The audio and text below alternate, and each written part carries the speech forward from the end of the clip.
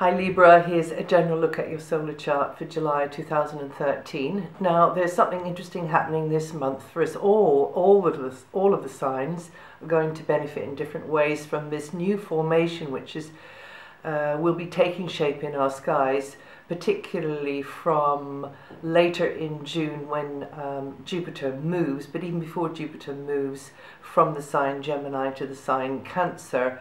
It will beginning to take shape, and the shape that I'm talking about is a triangular shape, and that in astrology is called a grand trine, and it's a very powerful wave that it pulses out. There will be one planet on each of the points, so we get Jupiter, Saturn and Neptune in the three water signs. So it's Jupiter in Cancer, Saturn in Scorpio and Neptune in Pisces, and that means it's a watery grand trine, and watery grand trines are very supportive.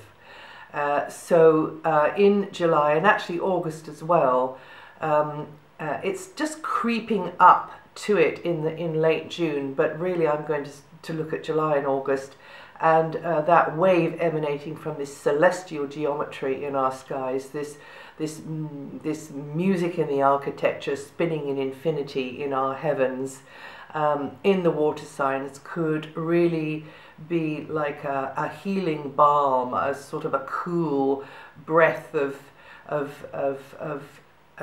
soothing, cooling, calming air that is just blowing across all of this really quite tense energy, this standing wave. I call it the tinderbox now, that's been going on during the last few years with this aspect between Uranus and Pluto, both of which are impacting your sign and the other cardinal signs very strongly indeed. It is about change, but it can be, you know, the sort of change that drags us kicking and screaming into the next stage of our lives or level of consciousness. So this grand watery trine is going to be good news. It can mean that we can communicate or sense more through our hearts, through our feelings. We appreciate the feeling value in a relationship more than just the kind of the information interchange. And actually, speaking of values, it could help us to connect with our more eternal values that go beyond this lifetime and come from where we all come from, which is the absolute. So that would be nice. And it could present itself to us as a choice in the moment, you know, but then we can choose either from the head or from the heart. And with this grand watery trine around, which is just got a lot of flow with it, and it's not kind of judgmental and conditional like judging from the head can be. It can mean that we get that support there, and that it's more easy for us then to come from our hearts.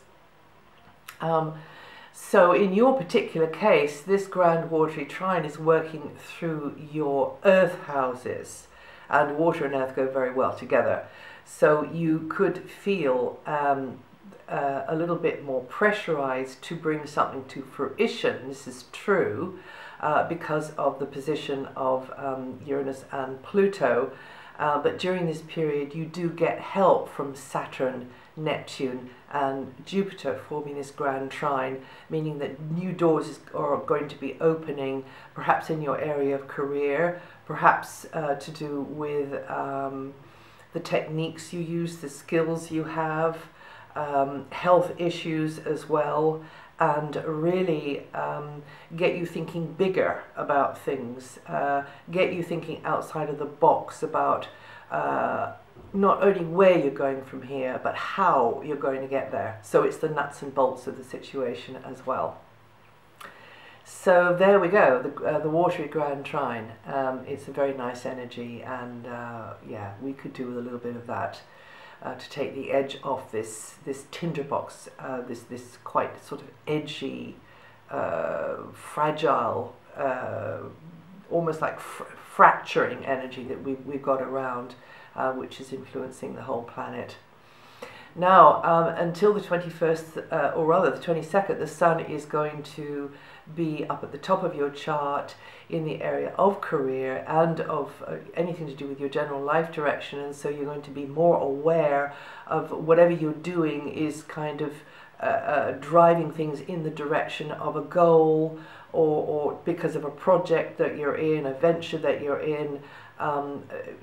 In many ways it's to do with your image or an image or a reputation as well, and you've just got to be, you know, if you really believe in something, you've got to be consistent as you go forward, responsible too. In the eyes of others you want to come across well, but you've got to be responsible as you go forwards, and how you're packaging yourself or something that you're responsible for is going to be more center stage, because you want to come across well, you want to make the right impression. Also, you can be keener to show authority in certain situations yourself, but when it comes to authority figures or bureaucratic sort of officials, bosses, even parents, you also can feel a bit of restriction there, a bit of limitation maybe, but also want to come across well in their eyes, because it gets you to where you want to go, whether these are just via points on the way to where you want to go, or whether this is the whole master plan. And so you rely a little bit on them to kind of, you know, just put the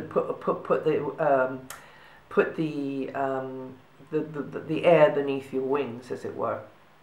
And then from the 22nd, it's a busy, progressive phase. There could be connections there with a group of some kind. There'll be new contacts or more involvement within a community of some kind, maybe a group with a special interest in common. And it's a very future-orientated phase. It feels as though the ball's now rolling on something. You know, the ball's rolling, you've been waiting, and now the ball's rolling on something. And it can be quite an unusual time, so you could be a bit, you know, unconventional. Things that you're not familiar with could crop up, and you've just got to kind of deal with them. It could be inspirational time as well, and it could be, you know, a time which gets you thinking along a completely different track in some way, you know. Now, Mercury's been in the same area since late May, so that means discussions, correspondence, and ideas may revolve around short-term plans, longer-term considerations. Paperwork is, because of, you know, centered around this. Internet stuff, any kind of goal or scheme that, you know, that may hit a few, may have a blip or two, because Mercury is going retrograde up until the 19th. It's important for you to hold your nerve, really, as things unfold. Be alert to what's new on the block, etc. But put you know, as much fluency and mental effort as you can into expressing yourself in the best way that you can to get where you want to go, and that can be through speaking, writing, or any other forms of expression. Mercury retrograde, yeah, that can mean a glitch or two, maybe a misconception, maybe somebody gets the wrong end of the stick, maybe it's you, maybe it could be an authority type figure, that you know, you want to avoid that. You've got to sort of clear the hurdles, you've got to overcome certain things, you've got to clear things up, get things evened out, and Mercury then goes direct after the 19th, which then puts Mercury back in its normal modality, and Mercury will be there until August the 9th. Now, friends and acquaintances are well starred, and you feel the support as you move forwards with something that you've hoped for, maybe for a very long time. You've got to put a lot of effort into this. It could be involve you in networking, group gatherings, team efforts. That's up until the 23rd. I don't know if I said that. And then contacts new and old. That should feel interesting. Pooling forces and resources. That could feel supportive and could be materially beneficial for you. and in general facilitate positive experiences for you, and you can make some new friends and valuable new contacts, and others could see you as being invaluable to their progress. So it's not just, you know, them being stepping stones for you, but you're a stepping stone for them, or you and your team maybe, I don't know. And then from the 23rd, Venus is in a more background sort of area. There you're putting yourself out more. Maybe you're in a private little bubble with you can be a group of people or just you teaming up with someone. And it's a very good time for you to look after yourself a bit more, but also to be there for others and look after others a little bit more. In some situations you might be inclined to keep your feelings to yourself, and also keep, you know,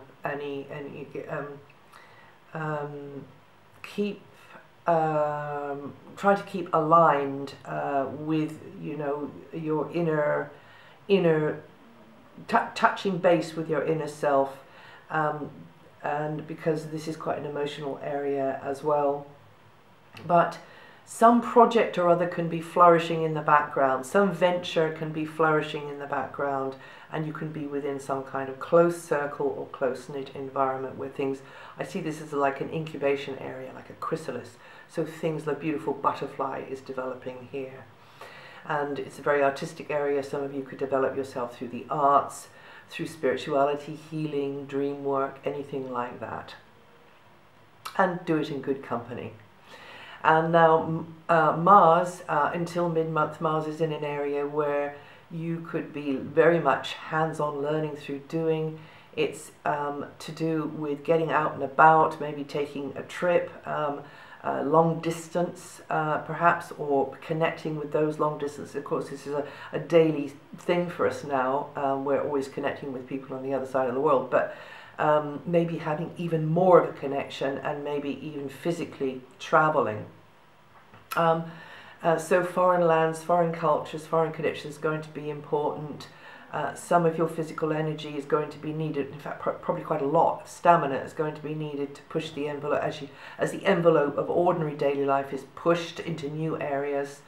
And it's time to reach out for new experiences, get a different angle on something, put yourself into spreading the word on something as well, you know, getting something known, exchanging knowledge, and learning through doing, very much learning through doing and getting a grand overview. But the bigger horizons, you know, this is an area of the bigger horizons around you. And then from mid-month, Mars moves, and then that's a period for putting physical effort into your targets, your goals, your aspirations and ambitions, and these could be career orientated, or maybe they're not. Maybe it's something in your personal life, maybe it's a bit of a mix of both.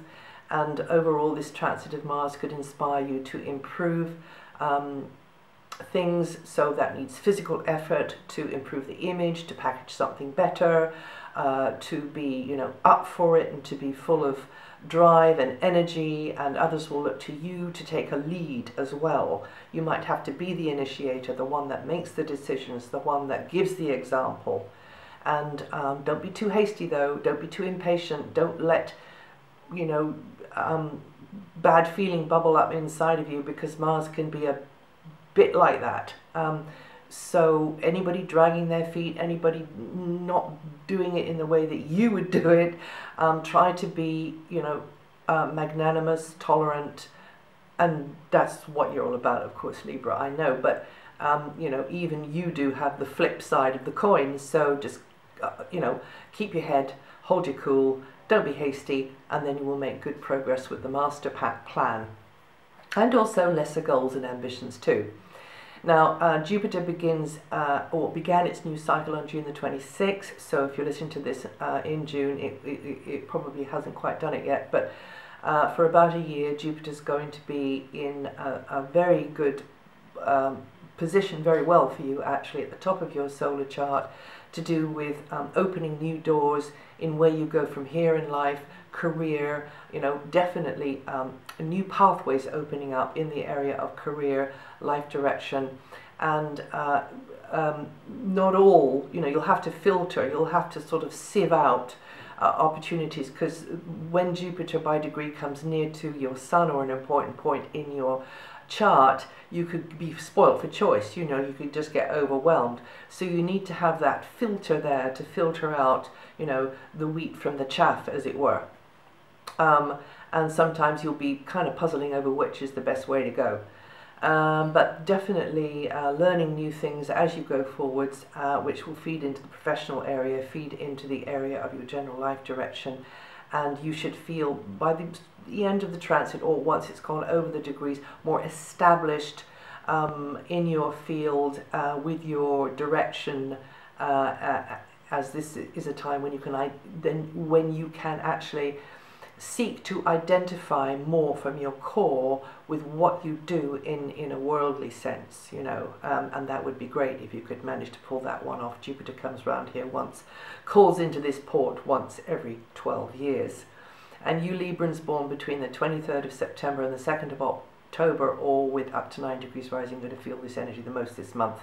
Saturn moved out of your sign last October, and now you are in a cycle of having to meet the challenges related to the material, physical, security-orientated side of life, the financial side of life, and consistency, harder work, disciplined effort will be needed in anything to do with, you know, the bank account, the piggy bank, the property, you know, maybe some business or some venture you're trying to build on, make more lucrative, or some cause you've got going there, and you need to, you know, figure out some way to get the cash flowing better.